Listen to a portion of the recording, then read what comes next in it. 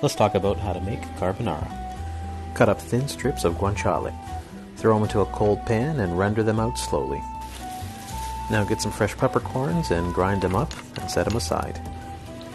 Salt a pot of boiling water, throw in your pasta. Good tip from pasta grammar, let it just sit there a little bit before you start to stir it. Now remove the guanciale and keep the pan on low heat. Take 3 egg yolks, beat them up, add some of that freshly ground pepper and pecorino cheese. Now you're going to add some pasta water to it, stir it, and some of that hot oil. Stir that too, should have that consistency.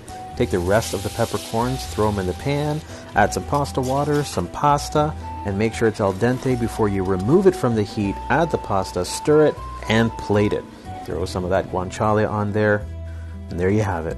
No peas, no cream, no bacon, no mushrooms. This is the real spaghetti alla carbonara. Enjoy.